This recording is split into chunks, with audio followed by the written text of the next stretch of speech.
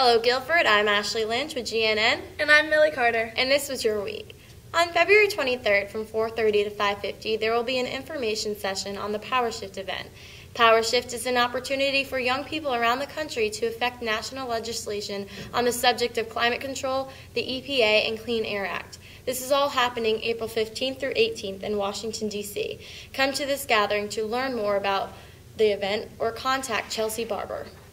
For CCE students, there will be a CCE Student Success Workshop beginning with meditation on Thursday, March 3rd from 6 to 7 p.m. in Hendricks Hall Classroom 114. The benefits of meditation are many and can bring about feelings of confidence and self-control, increased concentration, better relationships, and reduced stress levels, just to name a few. Look out for our other Spring 2011 workshops. Contact 336-316-2442 for more information.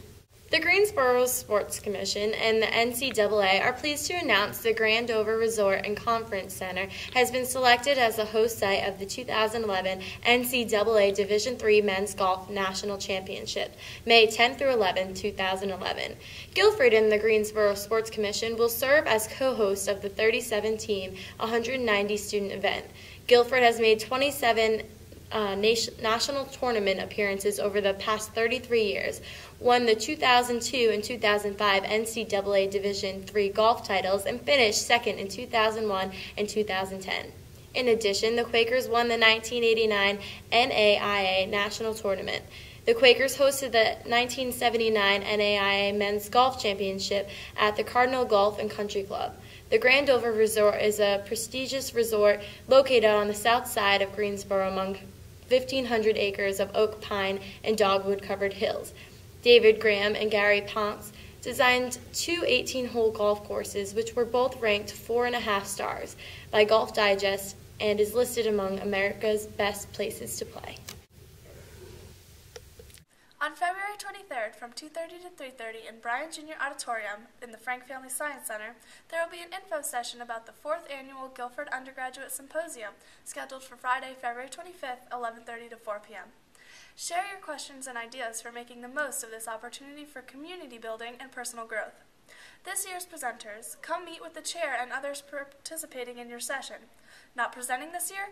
Come for information about this year's program and participating as an audience member, and start thinking about presenting next year. And now for sports news. Baseball split a non-conference doubleheader with visiting Case Western Reserve Sunday. The Quakers 3-6 scored 5 runs in the bottom of the 7th in a 9-8 opening game win, but could not rally in the nightcap as the Spartans 3-1 prevailed. 5-1, Guilford's Jay Cox had 2 of Quakers' 6 hits. While Case Western returns to Cleveland, Ohio, Guilford heads to Ferrum College Tuesday, February 22nd for a 3 o'clock p.m. non-conference game. Also, for men's lacrosse, Chris Siss scored 3 goals and an assist in Guilford College's 10-9 men's lacrosse win over visiting Ferrum College Friday afternoon in the Armfield Athletic Center.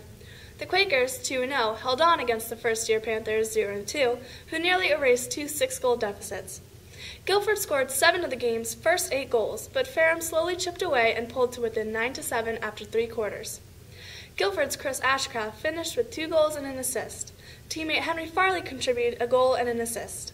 Mark Gillen had a team-high 6 ground balls. James Stegman had a career-high 7 caused turnovers and picked up 5 ground balls.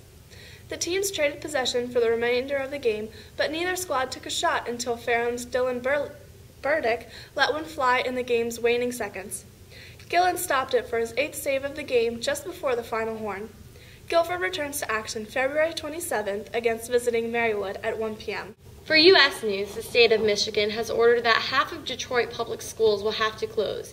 Due to this, class sizes will have to be increased to 60 students. The state has struggled to find a successful financial manager to help deal with the situation.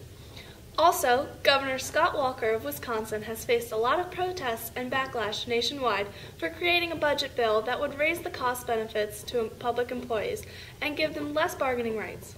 The opponents say that their wages and health care are at stake in this bill. Last week, 14 Democratic state senators boycotted the bill and currently are in Illinois, preventing a vote until Walker negotiates on the plan to eliminate collective bargaining rights for everything but wages. In later news, an Egyptian man has named his daughter Facebook in honor of the website's role in the country's revolution.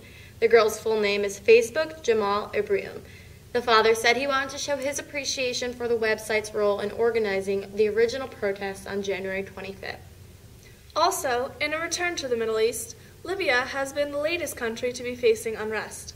Protesters, including Libyan UN diplomats, have called for the removal of Muammar Gaddafi. As of this Monday, there have been at least 233 people killed because of the protests. There have been reports that helicopters have shot on protesters. Keep an eye out for updates. And that's all for this week's news. Good luck with midterms, Guilford, and have a great spring break.